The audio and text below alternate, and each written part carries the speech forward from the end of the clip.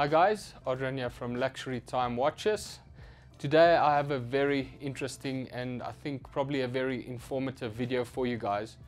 A couple of weeks ago we got sent a replica Rolex Starbucks and I didn't have an authentic one to compare it to. Immediately when I picked the watch up, after a while I felt that there was something wrong with it and eventually discovered that it is a replica watch.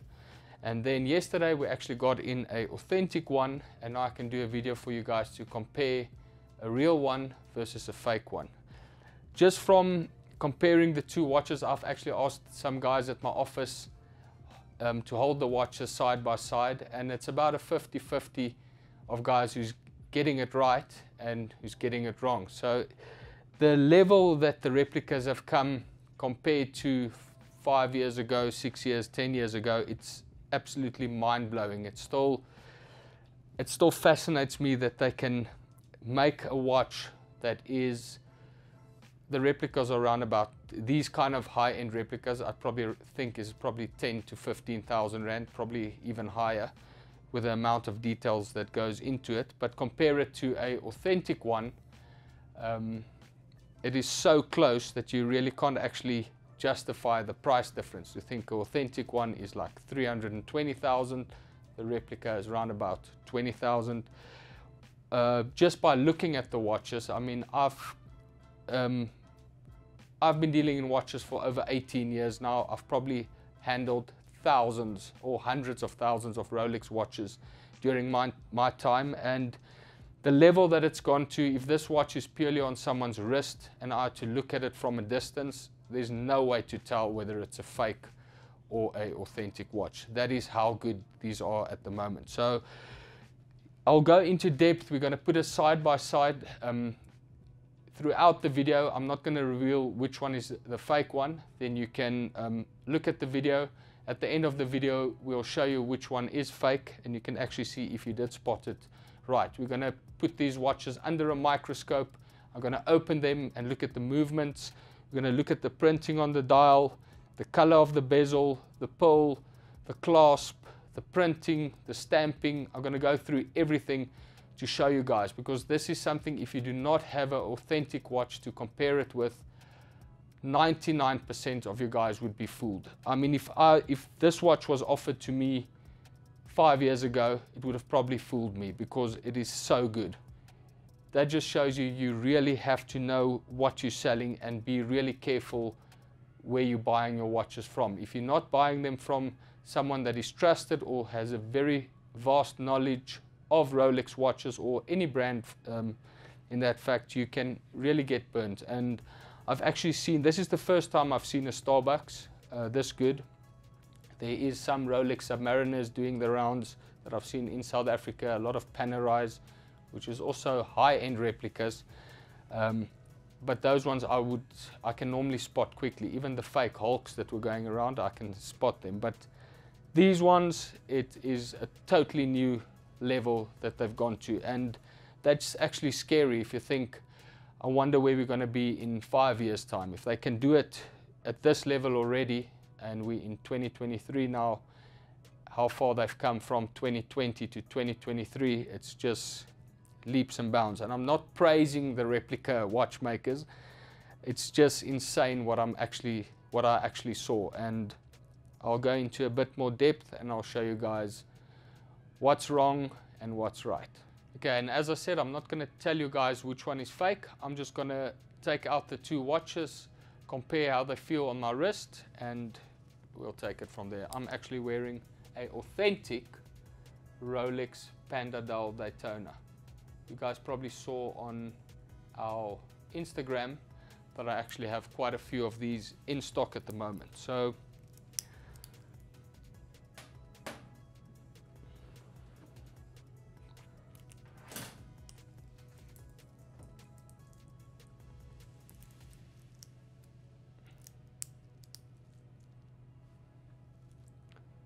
that's how it looks on the wrist.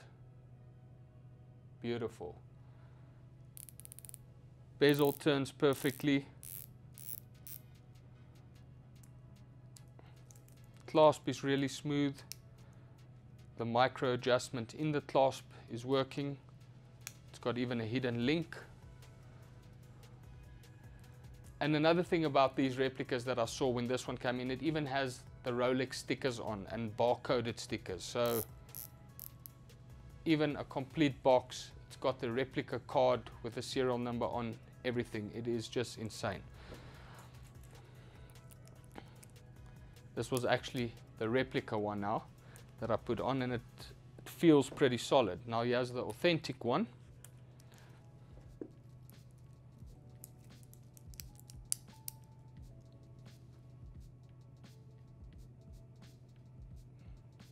You probably can't even tell the difference like that. Hidden clasp, same as the replica. On the authentic one, I must say it's much smoother than the replica. The replica feels like if it is grinding a bit. The bezels, here's the authentic one. It's clicking quite tightly. The replica one, different sound to it, but if you don't have something to compare it with, you'll definitely not know. It's also clicking 60 clicks easily. The movement, this was the first giveaway for me, is when the watch arrived, is every time when a new watch comes into our office, I immediately remove the crown, or I set the time on the watch. So I pop the crown out and I wind the watch. So on the replica, I could immediately recognize, or I've wound thousands of Rolex watches before, so I just know how it should feel when you wind the watch. If you haven't done it before, you're not going to know. So that's just some bit of advice that I have. When immediately I can spot something is off, is by winding it. You can feel it's not as smooth as the authentic one. But we'll go into depth under a microscope, and I'll show you guys all the differences that I've picked up by looking at under a microscope. But these are not differences that you'll be able to see just from glancing at the watch from a distance. Okay, so now we're going to go into an in-depth look at the movement of the watches. We've opened them up, compared them, and as you can see from the outside of the watch, or the exterior parts of the watch, there's they've put a much more effort into replicating that, because those are obviously the parts that you see of the watch when you first get it. So when you look at the dial, the hands, the finishing of the bezel, everything is pretty much spot on. I'll show you some differences now that I can see, but just off the bat, it is really difficult to just spot that it's a fake from the exterior. So now opening up and going into the movement, this is like where you can really start to see where the whole puzzle is not adding up. So looking at the movement, you can really see that the finishing of the Rolex movement is much better than the replica movement. Although from a distance, if you look at it and you do not have experience with Rolex movements, and you haven't seen hundreds of these movements, you'll still not be able to tell the difference. So opening it up, looking at the movement, the finishes, you can clearly see that the finishing on the replica it's not as polished, it's not as clean, it's not as sharp. So there's the first tells. I mean, if you are a beginner watch dealer and you open it up and you look through it through a loop, and it is not, everything is not perfect, that's already a red sign, and you should stay away from it. Okay guys, as you can see, the one on the left is the authentic one, the one on the right is the fake one. I mean, there's not really much difference you can see there. It is such slight differences. I mean, if you look at the lettering, you can see really slight differences, but it is not something that you can just point out and say, yes, the R looks different, or the L or the O's look different. I mean, all these photos are taken under a microscope with very high magnifications. So just by looking at with your naked eyes, you're not going to be able to see the differences. Just to show you the Rolex crown, the writing, authentic one on the left, fake one on the right. Let's move on to the next photo. This is the Submariner writing. I mean, if I don't tell you beforehand which one is fake and which one is authentic, I doubt that you'll even be able to know. But again, authentic one on the left, fake one on the right. As you can see, there's a slight difference in the way that feet is. If you can see, the F on the left is a bit more crisp than the F on the right hand side. Other than that, the font on the replica looks slightly thicker than the authentic one, but it's still, again, this is high magnification. Let's move on to the next one.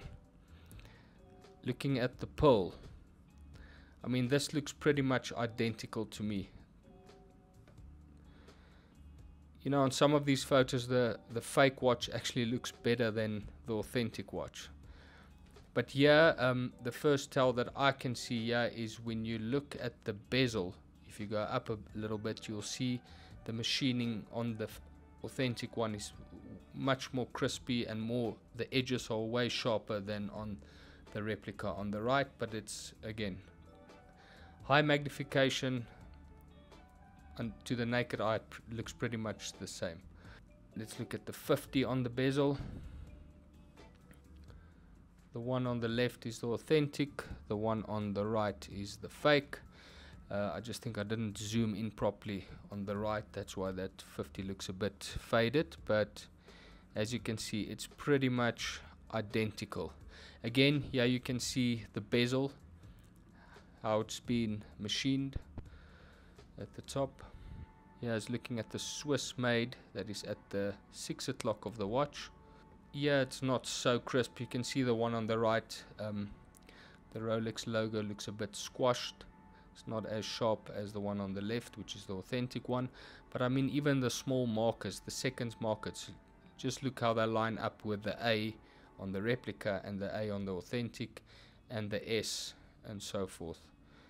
Very accurate. And you can also see on the replica, on the loom dot insert, you'll see there's slight marks on the marker, and whereas on the authentic one on the left, it's really clean. Okay, next up, I shined a UV light on the dial. This was pretty interesting. So you'll see on the left hand, the dial is pretty smooth. There's still a little bit of blemishes on the dial where you'll see small little purple spots that the UV brings out, whereas on the right you'll see much more of those small little purple spots, and the dial also looks like if someone actually wiped it with something. But I mean, this you can only see under a UV light.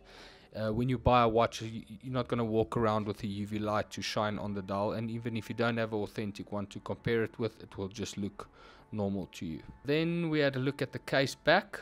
We removed the case back and looked at the engraving on the inside of the case back. So you'll see the authentic one on the left, fake on the right. You can see, look at Rolex SA, how it's stamped onto the one at the left, and compare it to the one onto the right, where the one on the right, it looks more engraved, I'd say, compared to all of the writing on the left, where it looks stamped on and not engraved. Very small differences, but you can clearly see the differences under a microscope like this. Just a recap on this, guys, be really careful of what you buy. As I always say, buy the dealer first. I mean, trust in this business is really a big thing. And if a deal is too good to be true, it normally is too good to be true 90% of the time. So do your homework, don't get burned.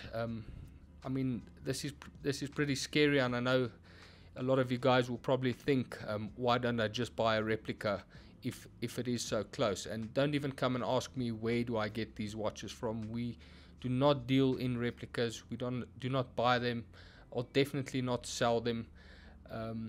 If you want an authentic watch, you can come to us. If you even want your watch authenticated, you're welcome to bring it to us. We will more than happy authenticate it for you, free of charge, no cost. So just be careful of what you buy. I hope this video helped you guys and educate you a little bit more onto how to tell if a watch is fake. But I mean, whenever in doubt, have the watch opened, inspect the movement. That will be the easiest way to tell whether it is a fake or not. Hope you guys enjoyed this. This took quite a while to make, so if we get another one in, and we also have an authentic one in, because I mean, I've actually seen quite a few of these watches floating around currently, we'll compare it. I would actually like to see a Daytona. I've heard that the new ceramic Daytonas are also being cloned. I've actually seen one before, which wasn't very good, but if the Starbucks is already out and it's this good, I don't even know what the Daytona is going to look like. So thanks for watching, guys. Please like and subscribe to my channel. Please share this video with the watch community or your friends, so we can educate the watch lovers out there, and safe shopping. Cheers.